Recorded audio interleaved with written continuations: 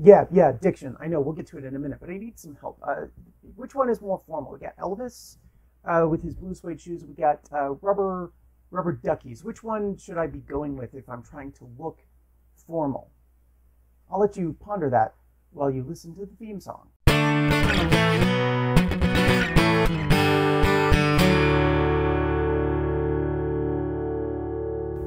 All right, kids, we are back with another episode about diction. A real quick reminder, diction is an author's particular and distinctive word choice.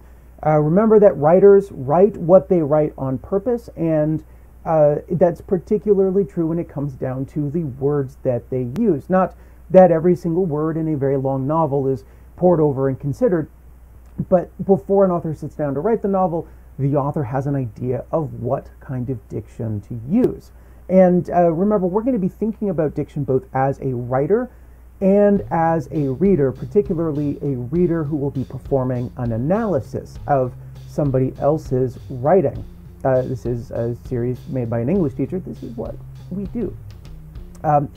So today we're going to talk about the difference between formal and informal diction. Formal and informal is almost literally the most basic way to talk about an author's diction because it's one of the easiest things to see in an author's diction. How about we start with some definitions? Can we get a definition of, thank you. Informal diction is the colloquial, quotidian, and pedestrian language of every, okay, all right, take that. I see what you did there. They gave me a definition to read of informal diction that was written in formal diction. They're funny. Can I get a real definition, please? Thank you. Informal diction refers to the simple and familiar words we use in situations where we are comfortable. It's when you're hanging out with your friends, when you're hanging out with your family, when you're hanging out online, you are less concerned about being precise and absolutely correct than you are about having fun and reinforcing the bonds that bring you together in that comfortable situation. That's opposed to formal diction, which refers to the sophisticated and complex words we use in situations that require a heightened sense of precision and care with language. Now, the biggest difference between formal and informal diction comes in whether the words you're using are short and general and slangy, or if the words are long and specific and academic. The thing that they did to me earlier in the episode, yes, thank you for putting up the screenshot of that where I look ridiculous. I'm fine with that. It's funny because words like colloquial and quotidian and pedestrian, those are very long, precise academic ways to say slangy or general or common. So it was ironic. Now, back when I was your age, Mrs. Harding said, it's the difference between the 25-cent word and the $5 word. It's a metaphor, obviously, but I think you know kind of what I'm talking about. It's, the difference between the 99-cent chicken nuggets at McDonald's and the $49.99 hamburger at the expensive restaurant. I know what you're thinking. You're thinking it would be great if I could see some examples. You're in luck. I have two videos queued up, one showing informal diction and one showing formal diction. We'll roll them. So I don't know about you, CBC, but the future rewards those who press on. With patient and firm determination, I'm going to press on for jobs. I'm going to press on for equality. I'm going to press on for the sake of our children. I'm going to press on for the sake of all those families who are struggling right now. I don't have time to feel sorry for myself. I don't have time to complain. I'm going to press on. I expect all of you to march with me and press on. Take off your bedroom slippers. Put on your marching shoes. Shake it off. Stop complaining. Stop grumbling. Stop crying. We are going to press on. We've got work to do. I receive this honor with deep gratitude and great humility. It's an award that speaks to our highest aspirations. that for all the cruelty and hardship of our world, we are not mere prisoners of fate. Our actions matter and can bend history in the direction of justice. I believe that we must develop alternatives to violence that are tough enough to actually change behavior. For if we want a lasting peace, then the words of the international community must mean something. Those regimes that break the rules must be held accountable. Sanctions must exact a real price. Intransigence must be met with increased pressure, and such pressure exists only when the world stands together as one. Okay, yeah, that was a bit of a cheap stunt there, having it be the same speaker in both videos, informal and formal. But I did that because I want you to understand as a writer that your diction, your choice of diction when you write, is not governed solely by who you are. It's also important to consider the audience and to consider the context.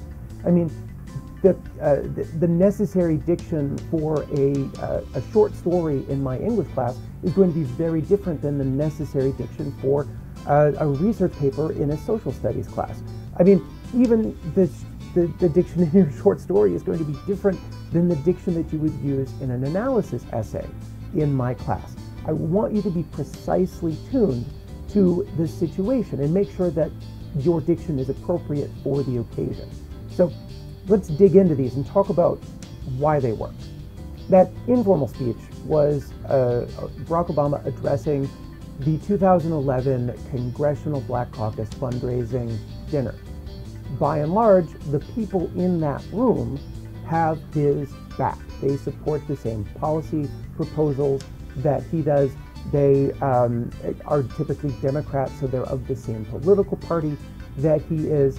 And I think also importantly, they are African American, as is Obama. They have a common history and a shared understanding of what it means to be Black and speaking in a space with other African Americans. I mean, we all know the cliche about the stereotypical Black church and the stereotypical white church as a guy who grew up going to a very, very, very, very, very, very, very, very, very, very, very, very, very, very, very, very, very white church.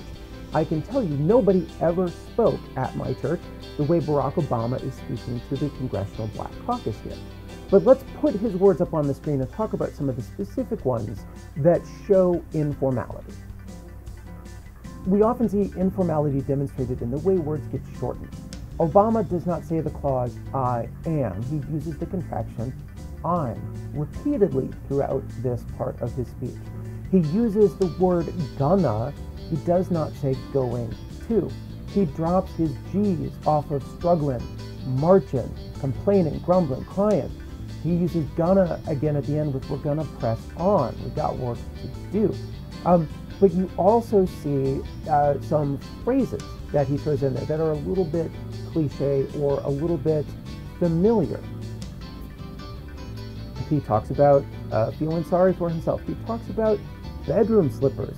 And he does use the cliche of marching shoes. I mean, one of the things that you try to do when you are formal is you want to come up with new and interesting ways to say the thing that you're trying to say, and you're not going to resort to the cliche. Now, I'm not saying that Barack Obama is any less a talented speaker because he goes to the cliche of marching shoes in that moment.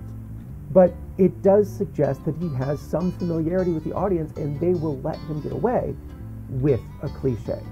And I also want to point out that just because the diction is informal doesn't mean that Obama isn't using solid rhetorical techniques in his writing.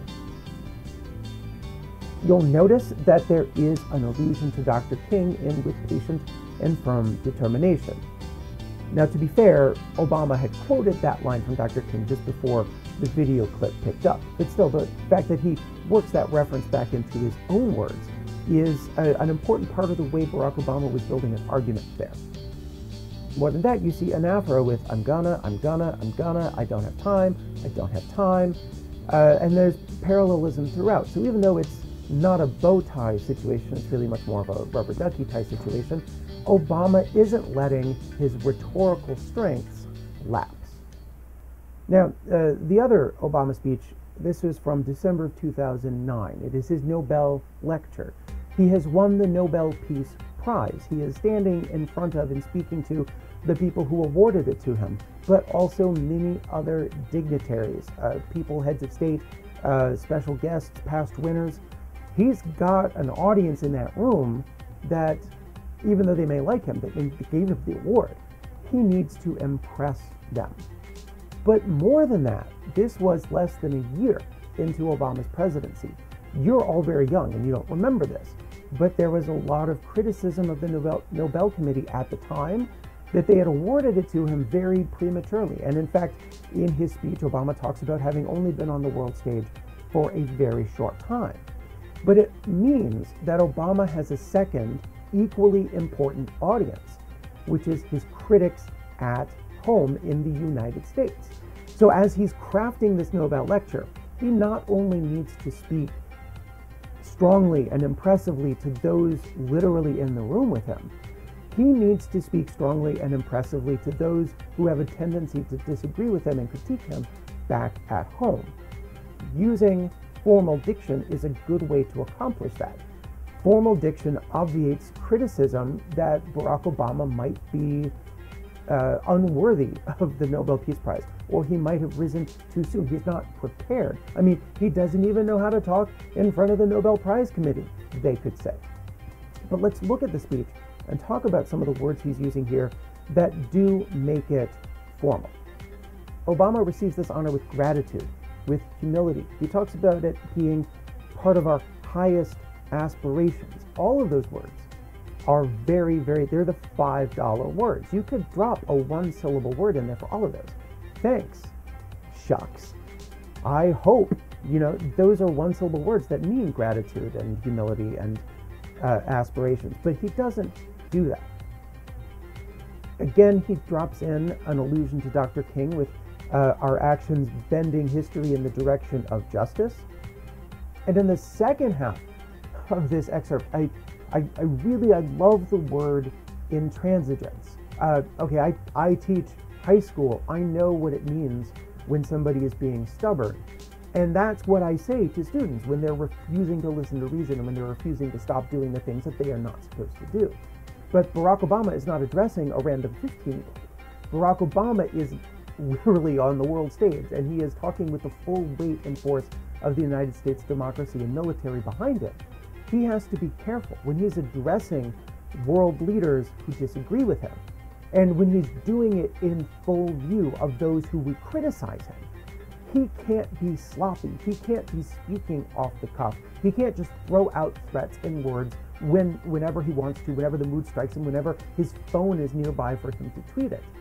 He has to think carefully to give the impression not only that he is smart enough and qualified enough to be in this position, but that he has given his own policy a tremendous amount of thought, that he's not going into this blind, that he's not going into this without a sense of right and wrong and what he should be doing.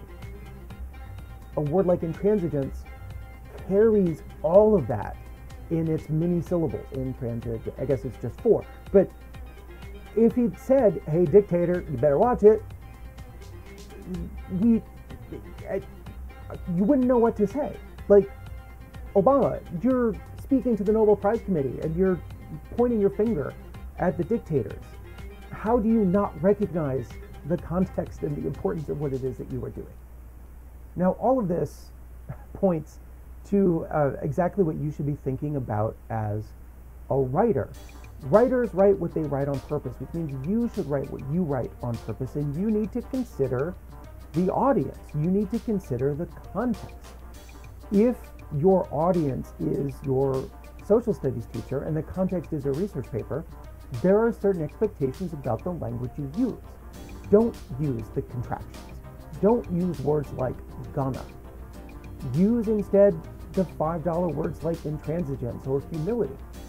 On the other hand, when you're tapping out a mean YouTube comment, you can call somebody stubborn, but at the same time, maybe you want to make the point to the person that you think is of lesser intelligence to you that you know what you're talking about. So maybe even in the YouTube comment section, you could throw out an intransigence. But I bet when you're sitting around in the basement hanging out with your friends and you drop the word intransigence, they would look at you like you were crazy, because that word would be completely out of context for the formality of the situation. Formality and informality of diction is also a great way to approach a text as a reader, particularly if you are being asked to analyze something, because looking at a writer's diction can tell you the context and audience if you don't have that information. Now, a lot of times a teacher will give you, or if you're in AP Language or Composition, which is the AP class that I teach, the AP prompt will give you a lot of context and some information about the writer and the audience. But if you don't know that, if you're looking at a passage blindly, you can look at the diction that a writer is using and begin to make some guesses about who the audience is. If there's a lot of informality, like the way Barack Obama was talking about bedroom slippers and using contractions and saying gonna, then you know that it's going to be an audience, it has to be an audience that he's familiar with. Otherwise, he's just making a tremendous mistake, and writers write what they write on purpose. So it is a mistake. It isn't a mistake. It's exactly what he wants to do in that situation. And when you see words like humility and aspirations and intransigence, you can make assumptions about that audience that Obama is trying to impress them in some way. That this is not an audience that is automatically behind him, but an audience that he needs to persuade and to pull along with him. And that's about it for this episode on diction. I have two quick additional points. One of them is that formality and informality, it isn't a binary choice like a coin flip of your heads or your tails. It's more of a continuum. There's a spectrum. And formality lies at one end and informality at the other end. And you can be more or less formal than other writers and in particular situations. So if it's hard to pick out whether a writer is being completely formal or completely informal, think about why a writer might want to do that. And you should also be able to recognize when a writer goes beyond the formality of Barack Obama in front of the Nobel Committee, or the informality of Barack Obama in front of the Congressional Black Caucus. Those were not the extremes. There's more formal than that. There's less formal than that. So remember spectrum, not just binary choice. And the other thing, I've said it before and I will say it again, don't say a writer uses diction. If I say in the speech Barack Obama is using diction, even though I'm using my nerd voice, I don't sound very smart. You need an adjective. To say somebody's using diction is literally to say somebody is using words, right? It's like saying somebody is breathing air. Duh. Give me an adjective. Obama's using formal diction, Obama's using informal diction. That's all I have to say about this one. I will see you for the next one.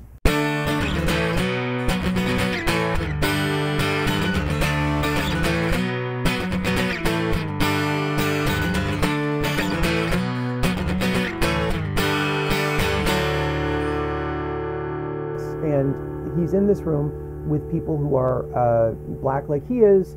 That makes me sound racist.